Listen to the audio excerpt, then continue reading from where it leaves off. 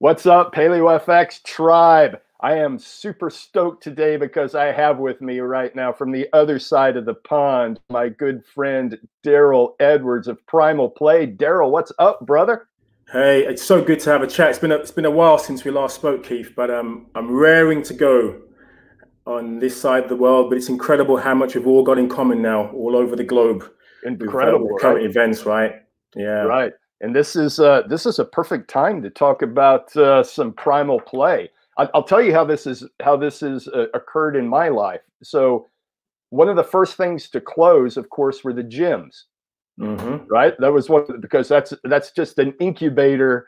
I mean, a bunch of people together, sweaty, touching stuff. I mean, it's just an incubator to spread a contagion. So the gyms were the first thing to close, which I pouted around for a bit because I couldn't lift the heavy stuff. But then I was like, well, the world is my playground. And so I'll just take a page from Darryl Edwards, and it's been cool. I've been outside. I've been riding my bike, hopping off my bike, just doing whatever I feel like. I'm out in the sun much more than I normally would have because, like everybody else, I fall into a rut. Right? I get into a Mm. rut, and I'm like, yeah, okay, go to the gym, go to the gym, go to the gym. A few days a week up outside, but I mostly, default to in the gym. So this has been a really good time, and I would imagine that it's been a busy time for you.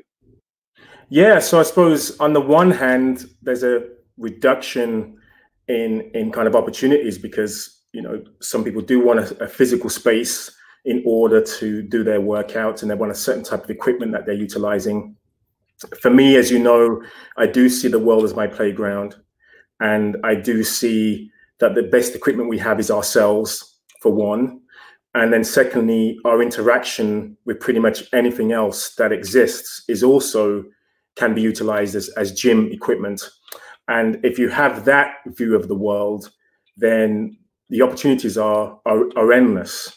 So I don't see that as a limitation. I see that actually as an opportunity for us to be doing far more. And even if you are having to shelter yourself or self-isolate, there are so many things you have within your own home, again, including yourself, most importantly, that enables you to be moving more. And what's interesting is you do see some imagery around staying at home, stay on your sofa, stay on your couch, almost giving people excuses again not to move, Netflix and chill, or Netflix and still, as I call it. Right. So, people probably feel there's a tendency, okay, well, actually now I can relax, I can do less, I can watch all the box sets that I haven't been able to see before. I can work from home sitting down. Whereas actually now make sure you're using your standing desk. Make sure you're having lots of movement breaks and movement snacks.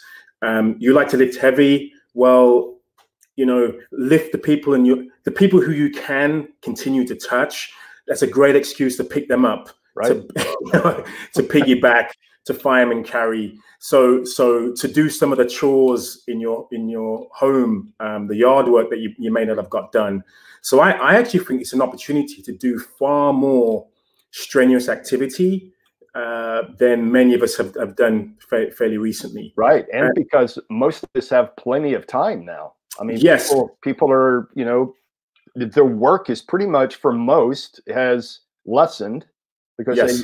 Most people have, what I would call normal jobs, normal 9-to-5 jobs. So you have all this time, and what better time to create a new habit, a new movement habit? Yeah, for sure. I mean, I suppose we've got to think about the people who, for some people they're working from home, but they may also have to be doing more home care, right? More caring duties, I suppose. But again, when you do have an opportunity to carve out some time and to create more incidental movement opportunities. So rather than trying to find more time, why watch the kettle boil, for example? I've got 2 or 3 minutes. I'm waiting for my coffee to percolate. I could be doing some movement at that point. Create games. So a great game that I've created is if I'm watching a TV show, then almost like a TV show bingo. If a certain character appears, you do a particular movement pattern. Nice. if there's a certain part of vocabulary, if there's conflict, you can just start creating these actions that occur within an episode of a show and do movement to accompany those actions. So you don't have to follow the narrative of, well, I'm watching a TV show, it means I have to be sedentary. Actually, no, you can actually get some movement done at the same time. So it's thinking more intelligently as to how you get more movement in your life. And I think more importantly than just getting a bit more movement in your life, we need to be acknowledging the health benefits of doing so, both physically and mental health benefits. So it's going to be reducing stress. It's going to help you manage your stress. It's going to help you to become more resilient and more robust. It's going to help you to become less anxious, to be able to deal with the mental health issues that can occur during times like this. It will help you improve your sleep quality.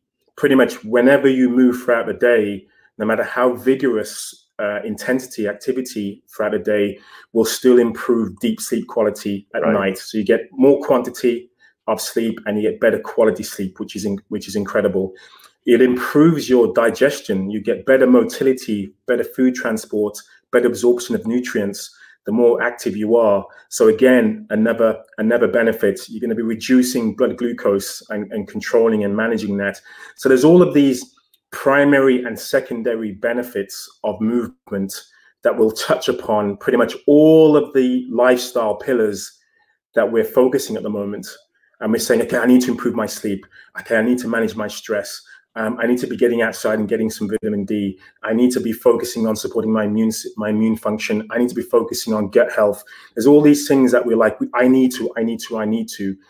And many of us don't realize that pretty much the foundation pillar that can support all of those is movement, is physical activity. And there is no other intervention that works across all of those areas. So it improves your nutrition, it improves your gut health and your gut microbiome, it improves immune function, supports immune function, it helps you prevent chronic disease, it helps even to prevent infectious disease, which of course is topical at the moment. Right. It boosts the amount of white blood cells you produce. It improves the mobilization of white blood cells, and especially T cells, or the kind of hunter killer cells. So these cells that kind of target and search out for viruses and other antigens. You have a much better job at doing that if you're active versus being sedentary. And this should come as no surprise, right, Darryl? I mean, we evolved as obligate movers. I mean, exactly. Bodies were meant to move. Look at these beautiful machines we inhabit. I mean, it's a beautiful machine. It was meant to move. Yes, it was certainly meant to move. And now we've outsourced, movement has become outsourced to, technology, to labor-saving devices, to the chair.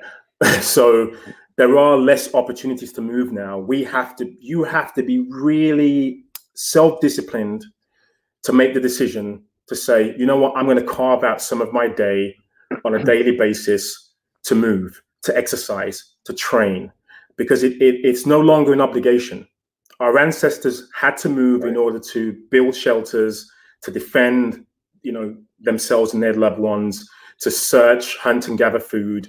There was no obligation. If you didn't do that, you weren't going to survive. Right. So evolution prioritized our movement capability, the generalization of movement for humans, the ability to perform all these different movement patterns, some very short, very intense, very powerful, very strong, maximal effort, right through to the slowest and most graceful and competent of movement patterns, and everything in between. So there's this huge spectrum and smorgasbord of movement. And it's really important that we remain functional and practical when we are doing our movement patterns, because it helps us day to day. It improves our quality of life. I mean, there are so many areas of our life that is impacted by movement. And unfortunately, we are in an environment where we're getting cues to be sedentary, to take it easy, to do less. You're a certain age now, you've got to start taking it easy. But we know maintaining muscle mass is a a signal of health and longevity. We know that.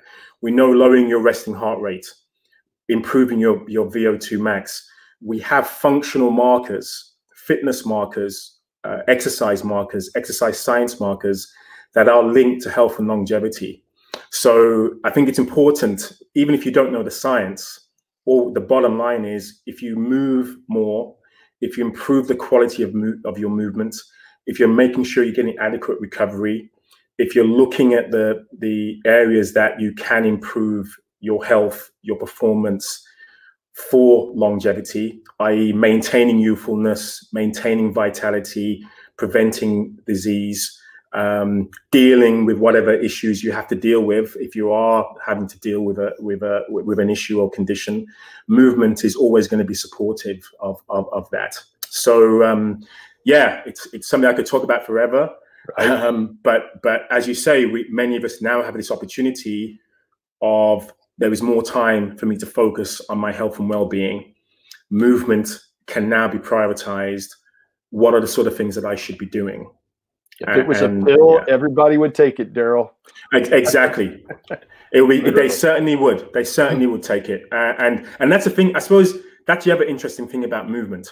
Most other lifestyle interventions, somebody else can do it for you, right? You can get a significant amount of help from somebody else or something else. You know, you can take you're deficient in some nutrient, you can take a supplement. You're not a chef, you can get somebody to cook the food for you, get it delivered. You can probably even get somebody to feed you, you know, like shove it down your throat, right? You can get it intravenous nutrients, right? You can get that sort of stuff. You can get supplements, you can do strategies to help you sleep better at night, rituals, mindfulness, deep breathing. There's all this stuff that you can do. Unfortunately, with movement, you have to do it yourself. Even if I get a PT shouting down my ear to do it, if I don't do it, I don't get the benefit. So this is another reason why movement is often, it's a poor relation. I know it isn't for you, Keith, right? You walk the talk for sure. But for a lot of us in this space, a lot of us who are trying to improve our health, movement is relegated somewhere near down the bottom of I know it's important, but there's all these other things I need to focus on first. And I think the pyramid should probably be tilted the other way, and the greater emphasis placed on movement, because it trickles down to all these other areas. And unfortunately, there are no shortcuts. You know, if you say I'm going to do a HIIT because I'm going to spend less time doing it, unfortunately, you have to work so hard within that shortened time frame. You hate life itself, right? So either you go for extending the amount of time doing stuff, or you try and shorten the time. Whatever you do, you have to put in the work, the effort. And that's one of the reasons why I love using play as a vehicle, and I wanted to get things done. I wanted to ask you about that too, about the difference between a workout, which is how I used to always look at my training, is a workout, because I come from a competitive sports background to where the training had an end point, right? There was a competition, there was a game, there was the idea to get better and better and better, hone skills. And so training and workout became part of my vocabulary. But as of late, and especially since I have known you and known your work, I have tried to change that internal dialogue to play. And then it doesn't seem like an obligation of sorts, but something I want to engage in. Yeah, and I think they can coexist. Right. So I think sometimes there's a misconception that if you're playing all the time, if you're just doing that stuff that Darryl does, you're not going to get stronger, you're not going to get fitter, you're not going to be. And as you know, you've done some of my sessions. I have. And people are sometimes astounded, because sometimes it looks very simple, very easy to do. And I'm going to drop a picture in this thread afterwards of Michelle carrying me. The last time we did Primal Play with you together. Oh, yes. So drop that in there. Incredible. And probably if she went into the gym, somebody wouldn't put a barbell on her shoulder. Right. You know, and have her walk around with weight. Yeah, exactly. So I would do that, but most people wouldn't. And I'd be happy to do that, but I prefer lifting you, actually, Keith. Right. Actually, that's a lot more fun. Yeah. But yeah, I think, you know, it was Einstein, or it's attributed to him, who said play is the highest form of research. And one of the advantages of play in my mind is, even if you are training, you are working out, you have a set goal in mind, it still doesn't mean you can't explore, you can't be creative, you can't think about other things you can be doing to get similar results. So when I founded Primal Play, when I created the Primal Play method, I didn't have your background. I was, you know, I was very sedentary for most of my adult life. I was a computer geek. So training was not something that I did. Right. As I became more physically fit, I started training. I started doing, you know, programs, periodization, you know, the right type of nutrition to fuel my workouts, doing different types of workouts and increasing volume, all this sort of fancy stuff. I used to do a lot of that work, but it was difficult for me to motivate myself. It was difficult for me to decide from one week to the next what was the most important thing for me to be doing to improve my health and longevity, because I didn't have those performance metrics that really mattered. And so but I still wanted to get stronger. I still wanted to improve my cardiovascular ability. I still wanted to improve my functional capability. So for me, the gains were, oh my goodness, there's all this stuff now that I can do that I couldn't do previously, that I should have been able to do. So, you know, 15 years ago, 20 years ago, there is no way I could have lifted you over my head, you know, onto my shoulders as if it was fairly effortless. It just, I would have been in pieces. I would have collapsed like a jellyfish. Now I can do that stuff. And the great thing is, it didn't come about by me doing lots of back squats and doing lots of kind of work just around Olympic lifting. Most of that capability came about by me lifting real people, you know, sandbags, sacks of potato, doing real functional stuff that had nothing to do with the gym environment. And so I'm not disparaging a gym. I just feel that I need more than gym time to get as fit and as strong and as capable as I can be. I can't spend hours and hours in a gym, but I can certainly spend hours and hours throughout a day of moving at different intensities. And so if I see you, and you know our greeting, Keith, every time we see each other is, you know, come onto my shoulders, mate. I look forward to it every time. I get a bird's eye view of the crowd. Yeah, I'm pretty. Shoulders. It's like mounting Everest or something like that. I'm taller than I look.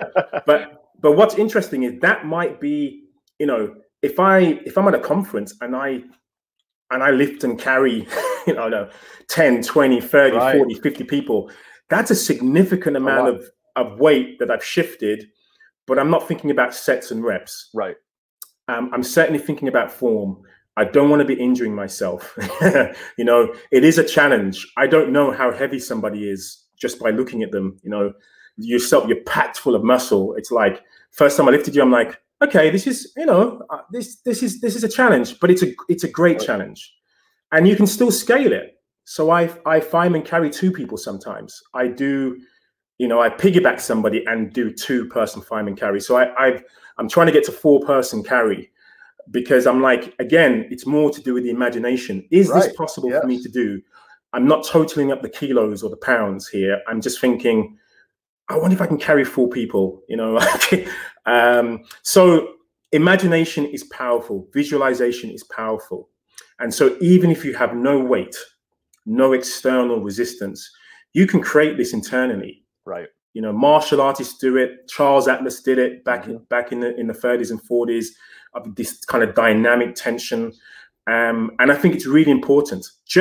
If you just think to yourself, I'm going to be stronger when I perform the next, you know, repetitions, I think studies say you can get like 10 to 15% increase in performance, strength of performance, just by telling yourself, I'm going to be stronger next time I do this. Right. I mean, pretty incredible difference in performance. So engaging your mind, being more playful, seeking out opportunities. I do sprints, right? As you know, I'm sure you've done, you know, wind sprints and stuff before. It is it's uncomfortable. I don't want to say painful. It's certainly uncomfortable. You really have to get yourself into a mindset of, I'm going to do this for 8 times, 60 meters, 100 meters, recover for 5 minutes, and then go for it again. For me, I can't do that. What I can do, and I'm not advocating this because I don't want anyone to get arrested, I do something called chase the jogger. So I see somebody a couple of 100 meters away who's jogging, and I'll sprint flat out. I'll usually stop 20, 30 meters behind them. But like, I will, they're a gazelle, I'm the cheetah, but I'm off. And I tell you something, I cannot run that fast by me just saying, I'm going to do some sprint training. You know, I need some purpose. So I do a chase the jogger. I also sprint against buses sometimes. So I'm like, I'll miss the bus and I'm like, okay, I've got to get to the next bus stop, and I'll be flat out. People are laughing usually on the, you know, they're either rooting for me on the bus, come on, you can do it. Or they're like, look at that guy pretending he's Usain Bolt. The bus driver apologizes, you know, are you okay? Because I'm out of breath. No, I didn't actually need the bus. I was just, it was just a challenge. But yeah, I've just created all of these. I've kind of gamified my approach to movement, which enables me still to do that stuff, which is very challenging, very demanding, because you need to increase, as you know, you need to increase the load to your body physically, the physical stressor for adaptation to occur. And you need to make sure you vary that so you don't overtrain, you know, so yeah, all of those things, all of the science, all of that is really important. The only difference for me is how do I get there? And how do I get there in a way which I can enjoy and I can share that with others who feel the same way, and who don't feel like now, oh, there's no gym, what am I going to do? I'm like, well, it's the same for me. You know, like, you're like, yeah, whatever. There's no change. Right. Yeah, my living room is my gym. Darryl, I do think it's very important that people, and again, to reiterate, you did not come from a sporting background. I mean, you came in, and your story is super, super interesting in and of itself, how you made a career and lifetime change. I mean, just a 180, which I think is incredible. But I think it's a powerful story that for everybody, that it's, you know, it's a cliche, but it's never too late to start. Oh yes, never too late. It really is never too late. And I'm thankful that I didn't have that background. I was not a jock. Right. I was certainly a nerd. I mean, I played a lot when I was a kid, like most kids did when I was young, but I certainly didn't excel. You know, I managed to play for the school basketball team, but I was definitely, you know, I just about got into the team. Right. You know what I mean? That was my limit. That was my limit right there. But what's interesting, in my 20s, I remember struggling to do like 1 or 2 push-ups. I mean, that was a struggle. The first time I went I started working in the gym, and I was like, okay, I'm going to do some deadlifts. And I remember doing 40 kilo, about 80 pounds or so. I remember doing a 40 kilo deadlift and literally jumping for joy that I could lift something that heavy.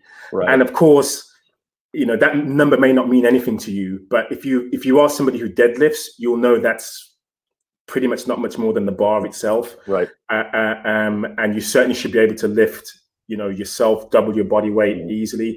But I remember when I started doing maximal lifts, and I was deadlifting like 500 pounds, like plus. Right. And I'm certainly not built for a deadlift, but it just shows you how much potential we have. And as I say, I wasn't gifted. I wasn't a jock. I didn't, you know, I had to work hard to get there. But it certainly wasn't an easy road for me.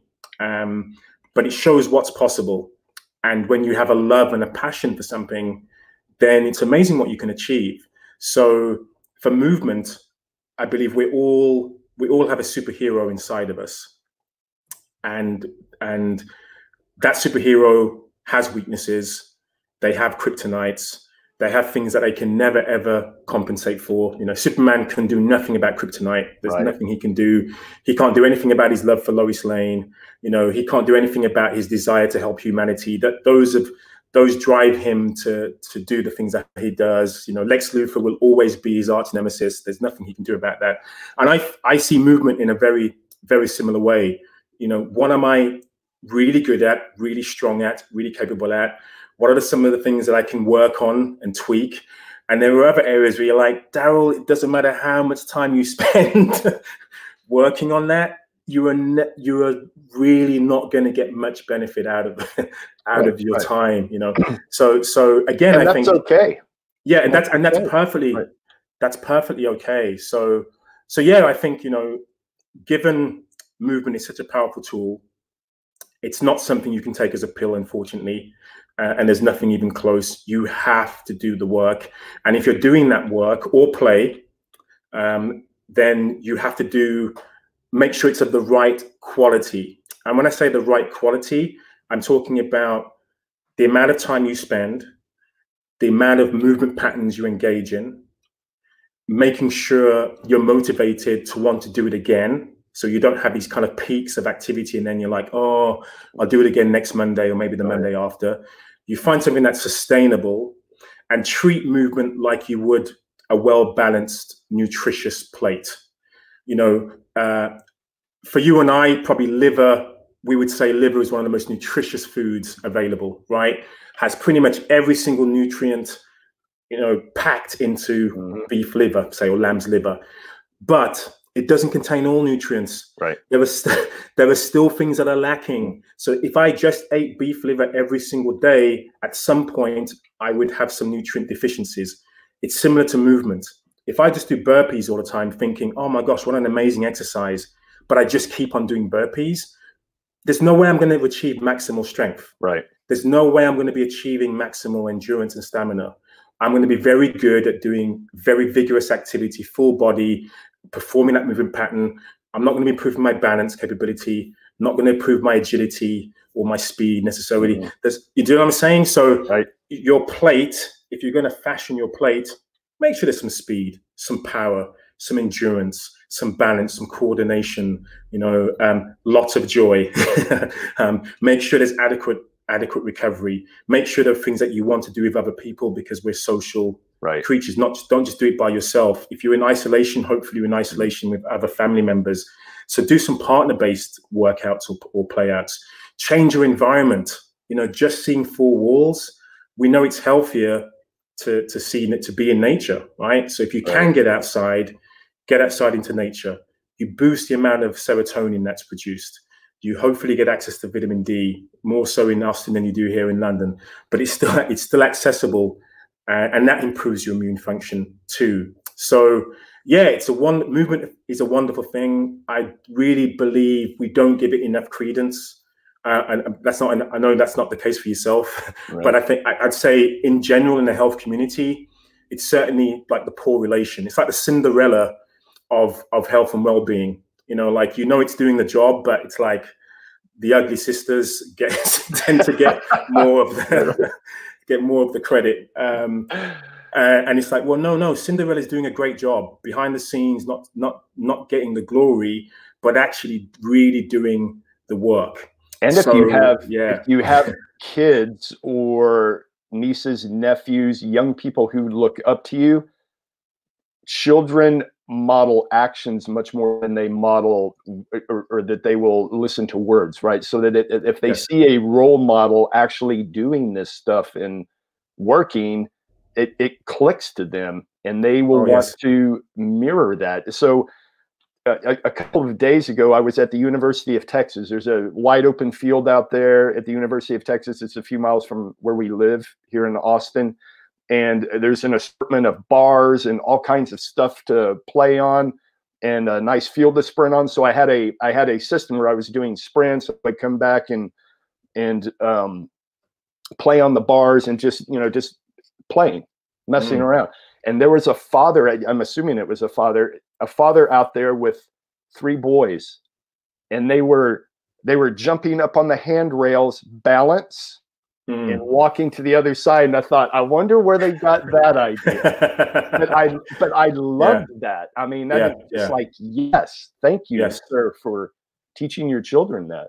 Yeah, I mean, exactly. It's you know, when you see other like the big cats, for example, you know, they will play with their young. You know, they don't say after a certain age, you know, I'm really important. I'm a big cat now.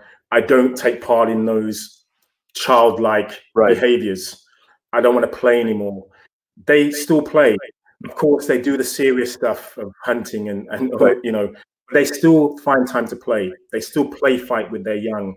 And I think it's really important for us as adults to continue to do roughhousing, you know, with our kids, to teach them certain, you know, humans are one of the mammals that need a significant amount of input from our peers to develop our physical ability and capability. There are certain movement patterns. If you do not obtain a certain amount of physical literacy at certain milestones, you can never, I'm going to say this again, you can never, ever achieve them. Ever. You know, really important. It's really, really important to note. So there's a reason why we have this significant amount of gestation in the womb to the significant period of time going from child to adult-like, because it takes time to develop these skills and abilities and for us to fully form.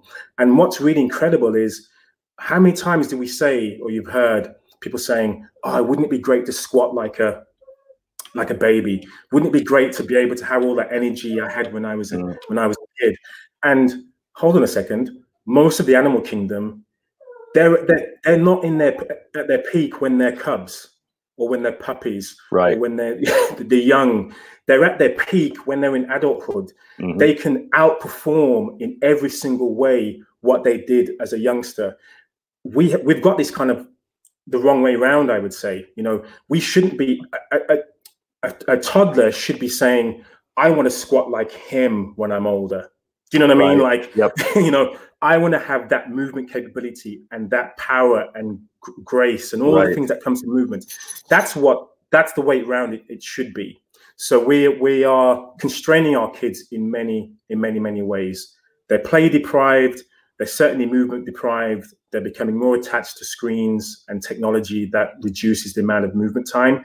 And they'll get to a certain age where they won't be able to do things, where they're going to be so handicapped by their lack of movement as kids, the lack of having role models. I have no idea what to do, that they'll be compromised. Their health will be compromised, you know. So yeah, so it's never too late in many respects, but at the same time, it's not an excuse to say, I'll delay this for as long as possible, because there may never be the right sort of time. So, and it's not just about the physical, it's also about cognitive function. Children are better academically when they move.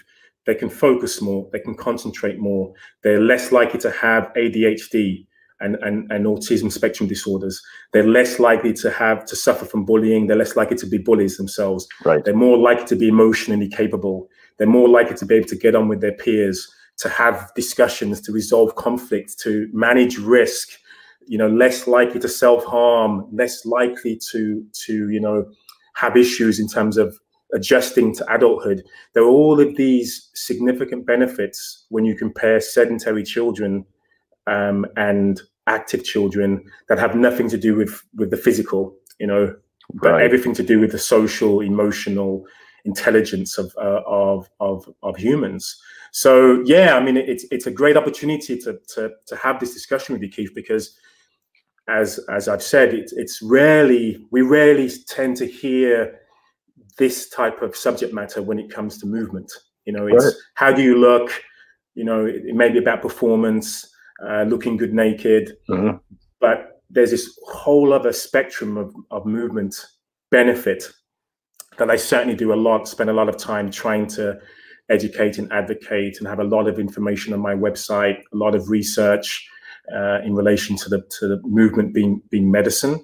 And I suppose I should also have an opportunity to plug myself. Yes, absolutely. You know, is that I also have materials. I have written books. My last book was called Animal Moves. I will be having by the time this goes out in the next day or so, I'm actually creating a free ebook guide, like an introduction to animal moves, that people can download and kind of introduce themselves to moving like an animal to become more human. and to explore how you can become more playful and how you can experiment with movement and have more joy for movement. So I have a book called Animal Moves. I have some products. Oh yeah, actually I might as well show this as well. So this was released Nice. fairly recently. So I have basically like decks of cards that use animal moves as the inspiration. And I've got these cards now for different age groups. So very young children are 3 to 6. I've got a junior version from 7 to 14, a version for adults, a version for groups, and also one for office-based workers. So if you're standing at a desk and you're bored of doing like silly stretches like this at your desk, or thinking I need to get a yoga mat and Lycra, actually, no, you can be wearing your normal workwear and still do things that will be useful and helpful for the body without looking too uncomfortable in front of your peers or your family members, right? So these packs are designed to create either full-blown workouts or playouts, or just to have 1 or 2 opportunities to get movement snacks in your day. So let me show. Actually, I'm going to pick a card actually whilst we're here. So yeah, here's one. So this is called the bear pose. Right. So you're literally just holding yourself in kind of a bear just before you do a bear crawl, and it will give you sort of timings for beginner, intermediate, and advanced. And you can create different types of games. So you can kind of tag team, or you can create a circuit. So it just randomizes, I suppose, your workouts or your playouts. It makes it a little bit more interesting. And I've seen you, Darryl, take a basic stance, a basic movement like that, and again, gamify it. Now play tag. Now alternate slapping hands. I mean, really, anything you can imagine you can do with this, which is cool too, and that keeps it fun again. Yeah, it keeps it fun and interesting, and you know, and hopefully in a way that doesn't patronize people. You know, I don't want to be an advocate for, hey, let's just go outside and roll around in the hay, and isn't life fun and glorious? Hey, you know, isn't play fun? Yeah, that is one aspect of play. But if you look at children, if you look at young kids playing, a lot of their play is really, really serious. Almost quite morbid sometimes. You know, let's take some risks. Let's create an imaginary hole that we need to jump over. Right. It's full of snakes. If I fall in, I'm going to get bitten. You know, let's climb that tree. How high can we get to before we can get back down? Right. You know, can I lift you in a piggyback carry? You know, am I strong enough? I'm 6, you're 10. Oh, I wonder if I could do this. That's how they work naturally. They don't need to be, it's instinctive. They don't need to be told to create these challenges. It's just the way that they see the world. And we, as adults, should continue to see the world in that way. Right. Because trust me, you know, even if you are in a gym, for example, and you are using a dumbbell, and I say to myself, okay, what's the most I can get out of this equipment? Most people will probably have a handful of exercises at most of their repertoire. Right. And most people that they see will be probably doing exactly the same things. Oh, my goodness, there's an infinite amount of activities that you can do, even with a simple dumbbell. Very slow, very quick, very powerful. Your whole body can be involved. You can be severely taxed by using this very simple, humble piece of equipment. And that type of thinking carries over into the business world. I'm just going to say, for those of you who think it ends at physical activity, that same mind-body connection carries right over into the entrepreneurial world, and thinking of new ways to navigate through the wild, wild west of the new environment that we have right now. That is going to take creative thinking, and that is for sure. That's sparked by the mind-body connection. Yes, for sure. That this type of movement promotes. Yeah, and the most successful companies, especially by market capital, the Apples, the Googles, the Silicon Valley tech organization, most of those pretty much mandate play as part of their mission and vision. Do you know what I mean? They have playrooms. They have meetings where they'll say, right, you know what, play table tennis, play some ping pong before you start your meeting. Let's have walking meetings. Let's have active meetings. Let's sit on beanbags. this is not because they just want to let people let off steam. You know, let's just have some fun whilst you're at work. They're doing this because they want more productivity. Right. They want less staff absence. They want more creativity. They want you to be thinking of these incredible ideas outside of the box. So, as I said, Einstein stated that play was the highest form of research.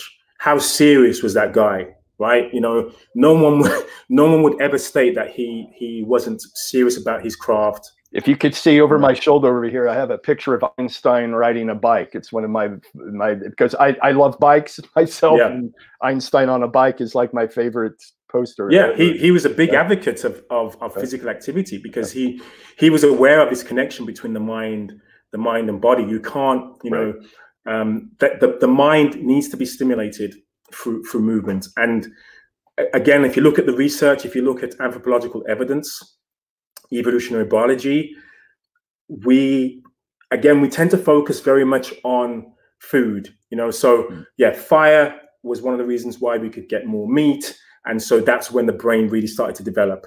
What we don't recognize from that narrative is actually the ability for us to be able to be cleverer, more intelligent when it came to hunting, when it came to scavenging, when it came to gathering food, when it came to discerning what was good and what was helpful, what was medicinal, what wasn't, and so on.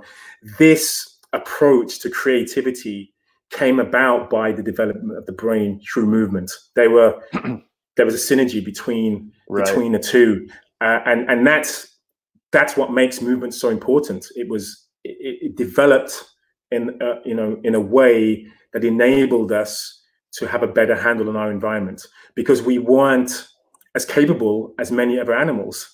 Right? We can't sprint like a cheetah. You know, we can't climb like monkeys. We can't swim like dolphins. We can't, you know, we're not as strong. I mean, think about your heaviest ever lift. It's, you know, it's peanuts in comparison to what an ant can do, right? They can 1,000 times their body weight overhead, right? We struggle. If we get our body weight overhead, it's like an applause, right? What's the deadlift record? 5 times, maybe 5 times body weight, something like that. You know, 1,000 pounds, or I can't remember now, but it's you know, it's something like that. But that's the heaviest, the strongest human being on the planet can lift 5 times, 6 times their body weight. Ants can do that without even blinking, effortlessly, right? So when you actually pay attention to where we sit within the animal kingdom, based purely on capability or particular movement patterns, we're rubbish, basically. You know, we can't jump very far. We can't jump like kangaroos. We can't climb well. We can't lift and carry well. I'd rather let an elephant carry than myself, right? You know what I mean? Like, this is the reality. But what humans have over and above the rest of the animal kingdom is our diversity of movement, is our ability to adapt, to change what we do at a given time. And we have this capability.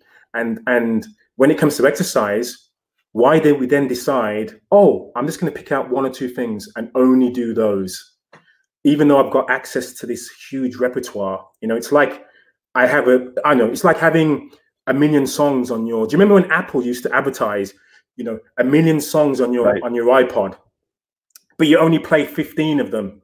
You know, like, you know, you only play a handful of those songs. When actually, no, there's a whole, you know, like significant amount of enjoyment and engagement possible, and that you can do. That's right back around to just being amazed at this human body that we live in, that can swim, that can climb mountains, that can sprint, that can crawl, that can do all of these things and climb. This body, like you say, might not be a specialist in any one thing. But it is so versatile. It's so versatile. So many things well, and it can adapt to so many environments. It really is incredible. And I think the more that people realize the fantastic machine that they are in, the more they want to utilize that machine. Try so many different things. Exactly. And when you look at, you know, I used to pity myself sometimes not being able to perform something physically. You know, for example, I didn't learn to swim until I was 40, you know, like petrified of water. almost drowned when I was about 5 years old. From that point on, I was like, I'm not going anywhere near water. And that was just one of many things that I was like, why can't I be really good at this or that? Oh, it's just awful. It's just hard work. And then you start watching the Paralympics and you go, hold on a second. Right. There are people with significant disabilities, significant mobility issues that are still pushing themselves 110%. So it's not about, again, it's not even about what you can and can't do. It's just making the most. It's almost exploiting whatever is possible for you, whatever you can work on, because no matter who you are on the planet, you can certainly do more than you feel you're capable of. What is it? I think Superman said, "You're stronger than you think you are." Right. As you notice, I do like Superman. I keep on mentioning him. But Superman said, "You are stronger than you think you are," and that's very, very true. We are more capable functionally than we believe we are. Right. And it doesn't mean you have to be an Olympian. It doesn't mean you have to be an athlete. It just means you've got to explore what you can do, how you can challenge yourself, how you can improve, make sure you're improving your health, being healthful when you do this. You don't want to be orthorexic. You don't want to be having a decline in your health just because you're exercising. It's certainly finding that balance. But most people would benefit from moving more, being more versatile, ensuring that they're focusing on health and longevity rather than a short-term program, and making movement part of your of a healthy lifestyle. So yeah, I hope I've sold. If anyone was on the fence prior to this talk, hopefully I've swayed them a little bit. Right. Come on over to the movement side. It's beautiful over here. Darryl, do you ship your the decks of cards? Do you ship those to the US or worldwide? Yeah, they're worldwide. So they've actually shipped to over 45 countries now. Nice. So yeah, they've done really, really well. I'm really proud of how well they've been kind of taken on board. Melissa is at home stuck with her kids in Kansas. So Melissa, you can get you some decks of cards, and that'll give you a little reprieve. Yeah. So whether you get your kids to use them by themselves, which a lot of parents are probably like, yeah, I need something like that, or whether you want to actually do it with the kids, there are games that make either option possible. So I wanted something that was going to be very user friendly, so that the youngest version of the cards actually has more of an educational element. Sure. So to get kids to actually learn, everything from counting, from learning about different animal environments and habitats, thinking about how animals move, the very basics of just thinking about that, to actually being active. So not just learning and going, oh, this is interesting, but actually encouraging them to move and recognizing that they can move like all of these animals that they see, that they're inspired by. And for the adult deck, I do have it, like for yourself, Keith, if I was going to challenge you with the deck, I would say do every single card, minimal rest, back to back. And that would probably be one of the toughest kind of workouts you've done for a while. So it literally, there's something for everyone within the kind of animal moves range. And let me interject quickly. If anyone is thinking, yeah, that's great, but I live in a very, very dense metropolitan area. Darryl lives in London. Yes. One of the most dense metropolitan areas ever. And yes, very dense. And I live in a small apartment, and literally I have in my living room, I have, a couple of square meters maximum, not even that really.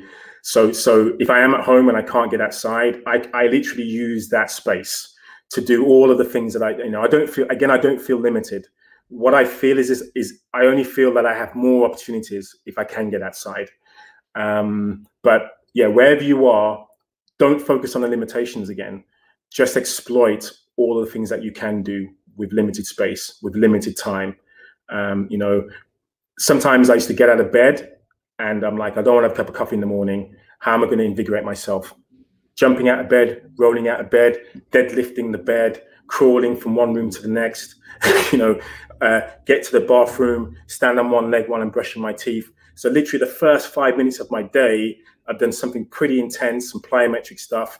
I've done some strength training by deadlifting the bed. I've done some balance and coordination. Then I have a little breather whilst I'm waiting for the tea to brew. So that, so again, just having that mindset, I can have a pretty intense workout within the first few minutes. Right. Even challenging yourself when you're putting your clothing on. Like, actually, I'm going to stand whilst I put on my socks. Right. And it's annoying. It infuriates me at how difficult a balance challenge it is. But if you don't use it, you're going to lose it. So maintain your balance. It's again one of the functions or components of fitness that decline significantly as we age, unless you maintain it through practice. So it isn't inevitable. Aging, of course, will happen to us all, but the decline of morbidity, the decline of function, we have some control over that. I want to quickly mention something called immunosenescence. So immunosenescence is the decline in immune function as we age. So our body is basically less able to fight infection as we get older, less able to deal with things like cancer as we age. But immunosenescence we can really sort of shrink or compress that decline by remaining physically active, by improving our nutrient intake, by focusing on sleep quality, by doing all these things that are important for our health. And exercise is one of the best things we can do to reduce that decline. So it's powerful. Movement is very, very powerful. It doesn't have to cost anything at all or very little in order to engage in a movement practice. And it's certainly, I know I'm biased, but I do take part. I do believe all pillars of health are important. Yes. I wouldn't just say just move and forget about everything else, but I certainly recognize for me that the sort of main pillar, what do they call those? The main pillars in a building. I'm not sure there's that one kind of like the cornerstone or something, the one. Yeah. So I would say movement is kind of one of those cornerstones because it's the only intervention that has a significant impact on all of the other pillars in terms of the evidence and the research. And it's the only one that you can't buy, which is why I love it. And I always have. And there's always been this vanity, somewhat of a vanity, if I'm honest, there's always been somewhat of a vanity aspect with me and my fitness. And that's exactly it. I'm like, you can't buy this. Yes, you can't. Exactly. By doing it.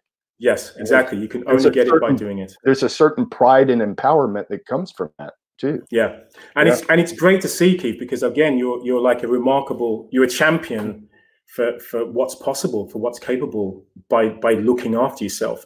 And it doesn't mean that nothing can go wrong. It doesn't mean that we're impervious to what can happen to human beings. But it certainly puts you in the strongest position you can be. Right. It does make you more resilient and more robust. Right. And I've been doing some research recently because I'm going to be writing. I recently wrote a blog post on physical activity and how it improves immune function, how it supports immune function, and that's much more about kind of prevention.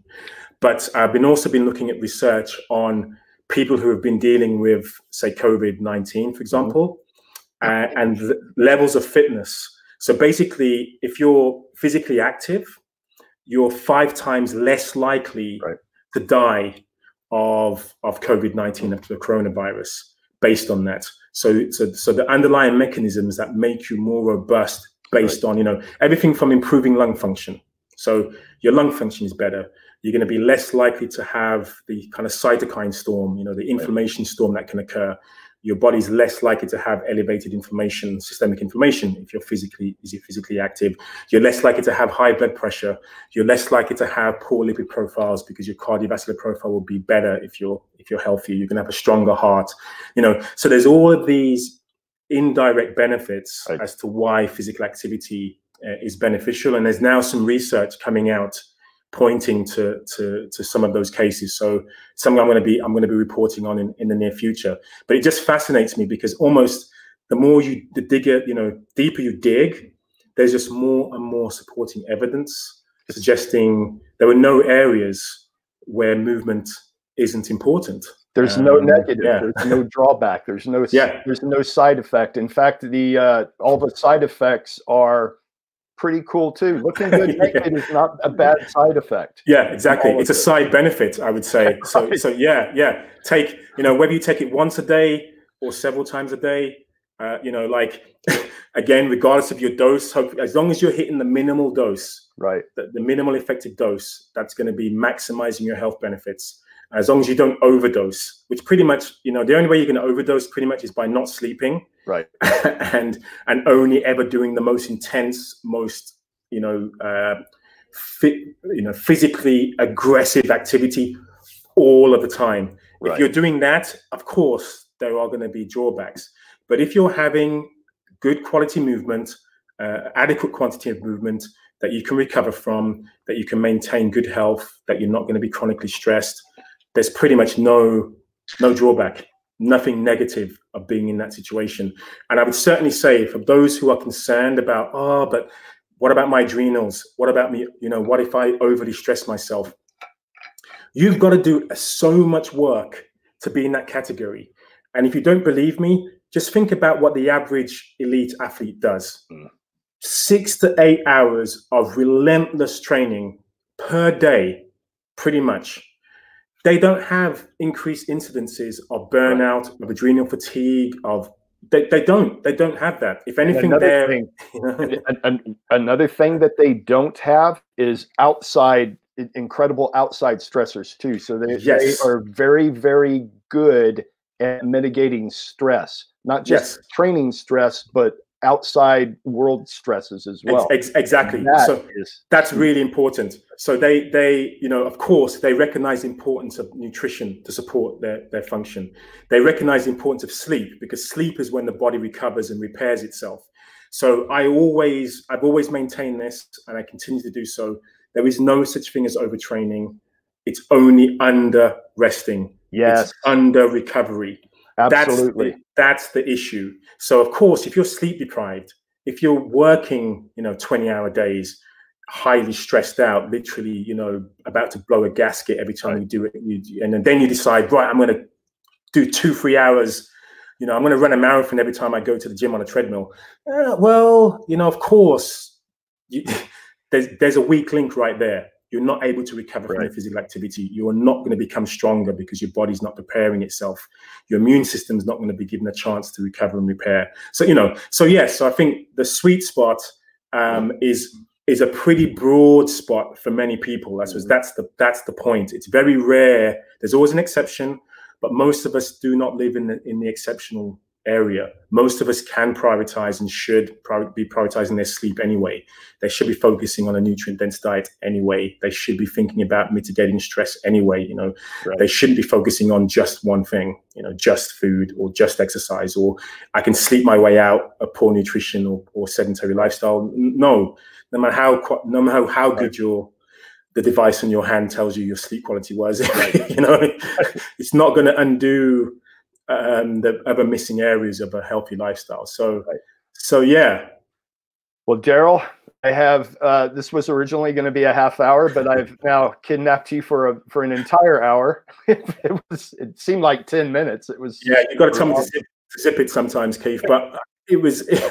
I'm glad it was useful. It was certainly. I managed to get a lot of information out there. If people want to double check what I've said, because I don't want to believe my opinion, I have a significant amount of evidence on my website. I put a lot of citations and the like within my books, and certainly come along to primalplay.com and have a play around. So I hope even coming to my site is quite a playful experience, but a very serious playful experience as well. And I think your own body, your own mind, your own attitude is the best judge of this. So kind of like the paleo diet, give it 30 days. See how you look, feel, and perform after that. Yes, for sure. And and I would just say, actually, I disagree, Keith. Give it until the end of your days. Yes. Don't put a cap. Do not put a cap on this. Right. Because honestly, you and I know, right? Psychologically, most 30-day challenges, people will do the 30 days. They'll go back to their previous lifestyle and they'll dip in and out of, oh my gosh, I need to improve things again.